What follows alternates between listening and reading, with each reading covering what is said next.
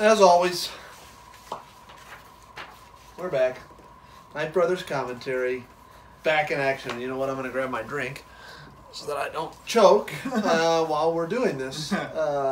But we're ready to rock and roll. We're here to do our second part of a maybe 2, maybe 3-part series. Yeah, we haven't decided yet. On how things go. We're just going to kind of play it by ear tonight. Depending upon how the conversation goes. But just to kind of remind everybody, we're talking about immigration, illegal, legal immigration, hot button topic, the border wall, the humanitarian crisis at the border. Kind of, pick your plug in your word, buzzword, but that's what we're here to discuss. Matt's got some really cool ideas on kind of improving upon our system and making it just a little bit more well-rounded for everybody. Yeah. Is kind of the goal. So with that, I think where we left off, Matt, was right before we started talking about the military program. Yeah. So with that, let's dive into part 2 of our 2 to 3-part series and pick up on kind of the military involvement here. Yeah, so the military actually established a recruiting program. I think it was back in 2011 or 2012. It might actually be before that. Okay. But anyway, I mean, the program that they established to try to recruit like qualified individuals who were green cards. Yeah. Was the MAVNI program, or the Military Accessions Vital to National Interest. Okay. That's what the acronym stands for. So essentially, it's this program that allows tried to allow the military to recruit people who were not U.S. citizens in the military. But in exchange for citizenship? Yes. Okay. Yes. That's a critical. Yes. That's the reason. Yeah. Yeah. Because at the end of the day, I think we discussed this in our military video, but the military is going to have a massive recruiting shortage over the next couple of years, if not decades. Yeah. And to be honest, they're actually probably going for it right now. So, for me, I think it makes sense to try to offer out that olive branch, so to speak, to somebody who's trying to come here. Yeah. And trying to do it in the proper way, a legal immigrant, if they want to serve the country. Yeah. That they're going to become a part of, and in return for citizenship. Yeah. Which is fair. I mean, under the old MAVNI program, unfortunately, I shouldn't say unfortunately, but the jobs that were open to the applicants were only jobs that did not require a security clearance. Okay. Which, to be fair, I think is the right call. I don't think we should have anyone who's not a U.S. citizen in those types of roles. Right. But to me, it doesn't make any sense why the military closed this program down. So the MAVNI no longer exists? It no longer exists. They closed it down in 2016, and all the applicants that were selected to join the military via this program were actually are probably looking at being deported. I think some of them were. So let me not all of them, but at least some of them were. So let me ask you this: 2016, was it Obama or Trump who shut it down? It had to be Obama because Trump didn't come in office until this. Yes, it was Obama that shut it down. Okay. And I think the problem was the background checks were not really effective, unfortunately. I think that's why they shut it down. Okay. So I do think we should have improved background checks. I think we're just an improved vetting process. Yes, exactly. Yeah. Yeah. So I think. Well, let's talk about you've got kind of a proposal here on this Legionnaires. That's what I'm calling the. That's what I'm calling the members who joined the military via the MAVNI program. Okay. So you're talking about reinstating the MAVNI program. Because I am talking about reinstating it not just for the Army, but for the entire military. Okay. Because unless I'm mistaken, I think it was just an Army program, not necessarily Navy or Marines or Air Force or even the Coast Guard. Okay.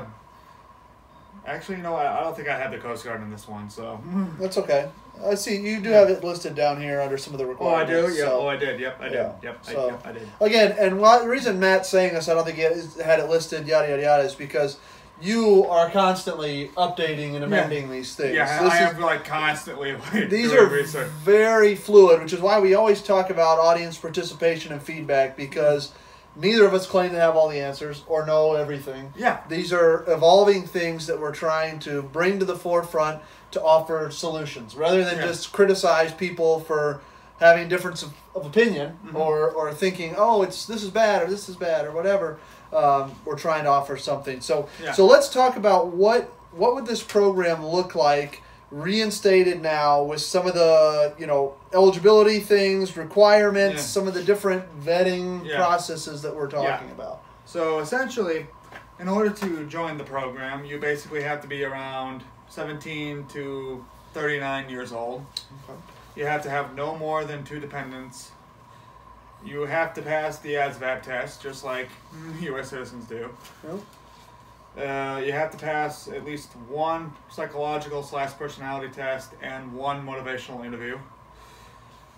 And you also have to submit your social media, email, and phone call histories from at least 5 years prior to the start of the application.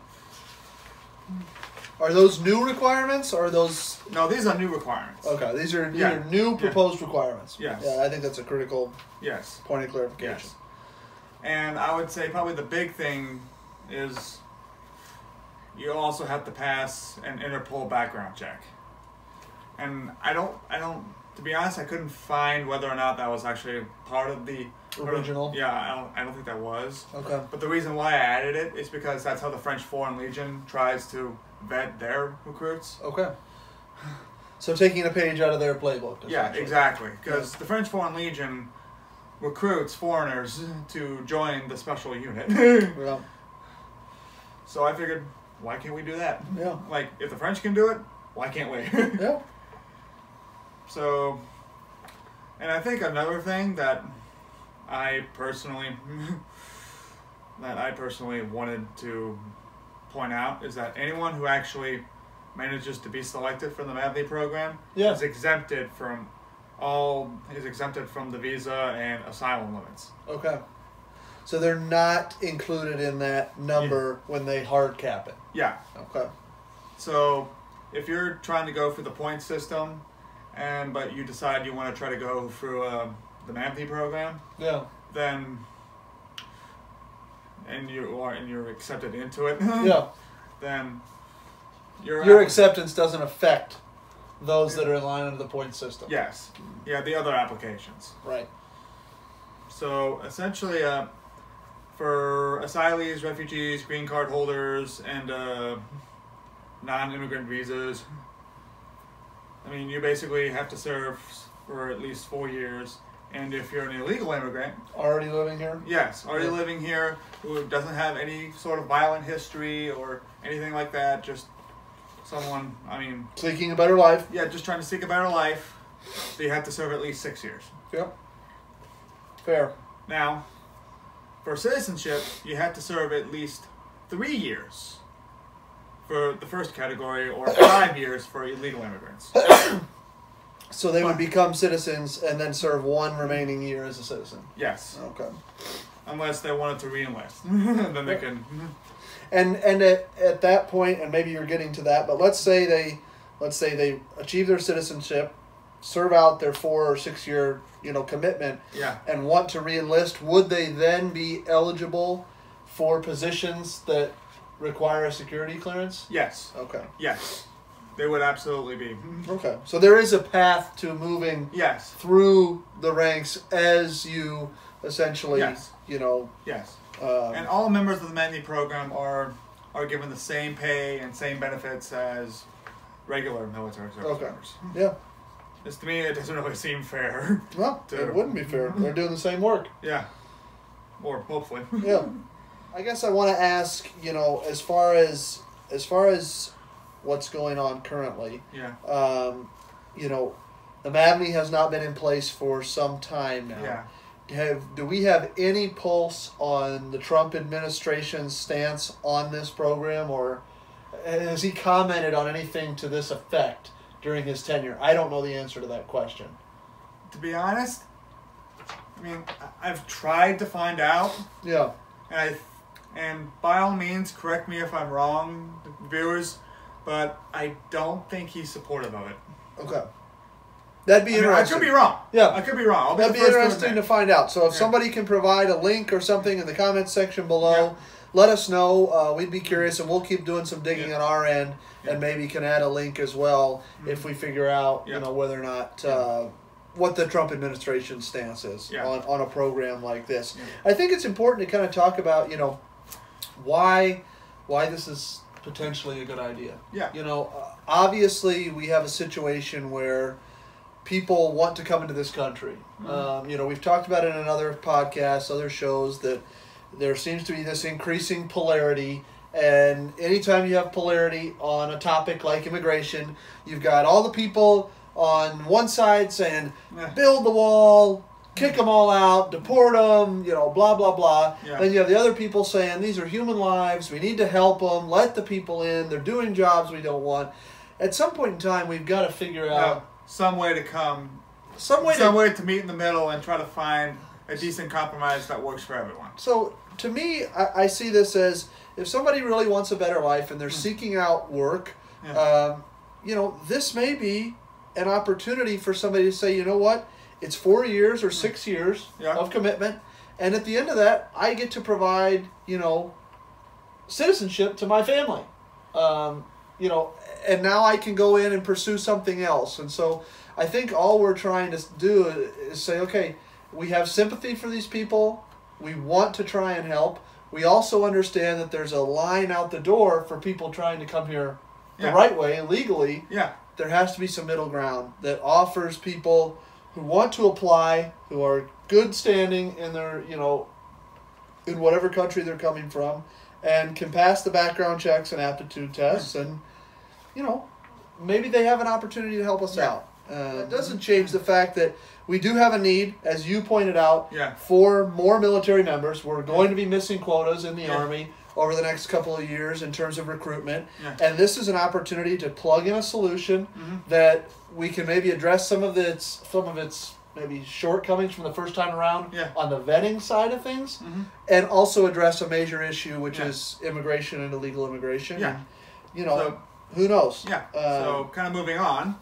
Absolutely. Sorry, we got off a little tangent. We did get a little off track. That's okay, though. Yeah. So moving on, I think another program that has been talked about, that I think is really good, is establishing a new agency called the United States Border Patrol Auxiliary. So basically, for those viewers who are familiar with the Civil Air Patrol, that's essentially what we're trying to create here, but the Border Patrol equivalent of it. So essentially the responsibilities of members would be transportation of illegal immigrants, booking and processing, hospital watch, electronic video and sensor monitoring, radio dispatch, vehicle and wall fence maintenance, managing donations. Okay. So essentially, what I want to do is, I want to allow people who are on both the northern and southern borders to help supplement the Border Patrol by taking over some of the things that that shift Border Patrol resources away from actually patrolling the border and trying to catch and detain illegal immigrants. Okay. So if we can have citizens that are at least 12 years old onward to actually kind of help with some of this stuff, I think we can do that. Do you think it's fair for a 12-year-old to be out there? I don't necessarily think they're going to be out there patrolling on the border per se, but more like just doing some of the background stuff. Okay. Would they be getting compensated, or is that a volunteer? No, this is a volunteer thing. I mean, so essentially they'd actually be paying money to actually participate in this. Okay. But I think we should also allow citizens throughout the United States to actually donate to this new agency to actually kind of help with that as well. Yep. And to be honest, I probably should have added more notes. That's okay. We can update them and add them. Well, I mean, to be honest, the small notes that we have here are just the summary. Just the summary. The notes that we have on the website are more detailed. Oh God, it's like at least, I think it's like almost 50 pages long, if not more. Have fun reading that. Yeah. I think, to be honest, I think the works cited alone is like 10. So, hey, at least that tells you that we're sourcing our research. Or trying to, at the very least. Right. It's easier said than done. Yeah. So, that's really funny. Yeah. Well, Matt, where are we at? Do we want to wrap that up as part 2? Do we want to plow on into some different topics? We're probably about... Yeah, you know what? I think we can try to... Yeah, you know what? I think we're good. We're good? Yeah, I think... Good luck. No, I think I've been watching the clock. I think we're at about 20 minutes on part 2. So I think that's a good length for us. Yep. And as Matt said, next time around, we'll round out part 3 of the illegal and legal immigration / border wall / MAVNI / U.S. Border Patrol Auxiliary conversation. So we're out. Knight Brothers Commentary, part 2 wrapped up. All right. See ya.